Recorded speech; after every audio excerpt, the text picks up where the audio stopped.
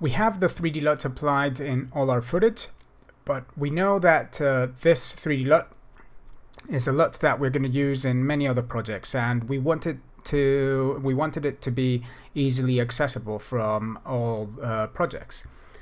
What we are going to do is create a preset. To create a preset, we're going to go to the visual editor, double click on the Lut 3D effect, and over here to our left we can see the effects presets button. That effects presets button is going to take us to the presets of the project.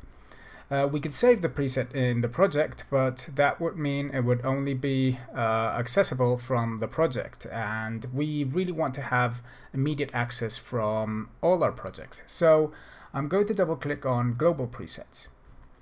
So I double click on global presets, and I just want to be sure that I set this as my destination folder.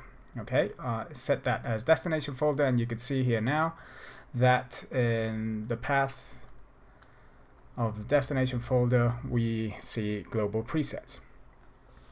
So I'm on the Lut 3D effect, okay, which I'm going to take off the effects presets. I'm going to double check that the path is correct.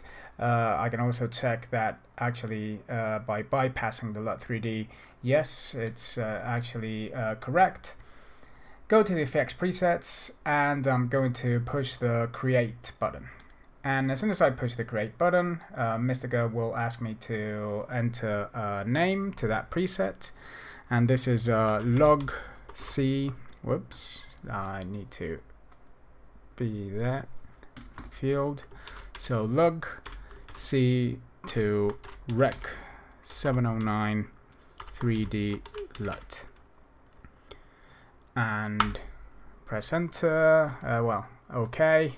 And that is going to create the preset.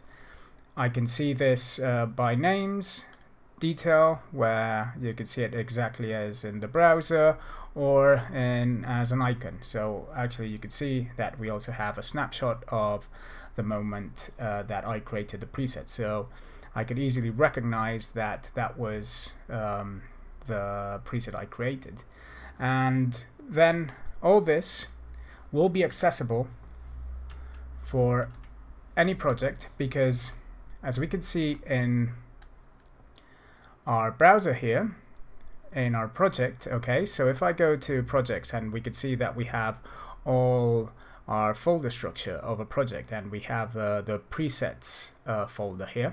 If I double click there, I go to the presets of the project. We haven't saved it in the project presets, but we did save it in global presets. So as soon as I go to the global presets, we could see that the preset is there, accessible for every single project. Okay, and if we ever need to apply that, I'm just going to clone this shot and take it to another part of the timeline.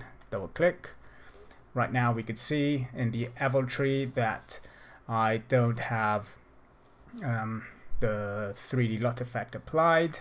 I'm on the effects presets button. If I turn it on and off, we immediately access it, and just by double clicking,